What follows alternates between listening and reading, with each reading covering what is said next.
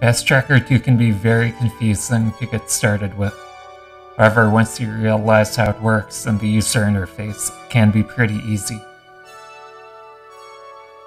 To begin, we're going to talk about configuring your system, the different settings that you have. If you go to Configure, you can see where you can connect your speakers and your microphone. You can also change the audio quality and other settings. For this, I kept it pretty basic, so I changed the audio buffer size large. If it's on medium or small, you are going to get artifacts depending on how many tracks you have. I changed the mixing frequency to 441. Then I usually switch it to Amiga just because I've had issues saving before with the linear frequency. Then you can change the input rate depending on what you have and what kind of sound you want in settings. And that was all under the I/O devices configuration. Under the next setting, you can change just the user interface and the different mouse shapes.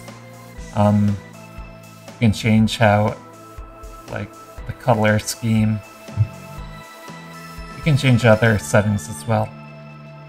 I keep it pretty basic.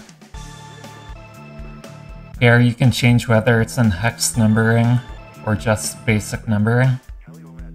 You can add or remove like different zeros depending on how neat you want it.